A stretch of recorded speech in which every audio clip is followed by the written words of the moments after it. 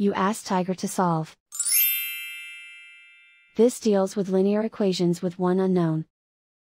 The final result is x equals 10 over 9. Let's solve it step by step. Simplify the expression. Break up the fraction. Find the greatest common factor of the numerator and denominator. Factor out and cancel the greatest common factor. Group all constants on the right side of the equation. Subtract 2 from both sides. Simplify the arithmetic.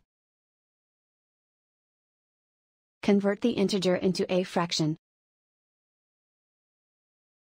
Combine the fractions. Combine the numerators. Isolate the x. Multiply both sides by inverse fraction 2 over -3. Simplify the arithmetic. Group like terms. Multiply the coefficients.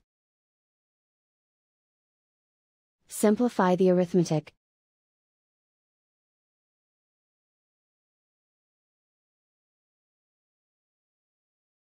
Multiply the fractions. Simplify the arithmetic.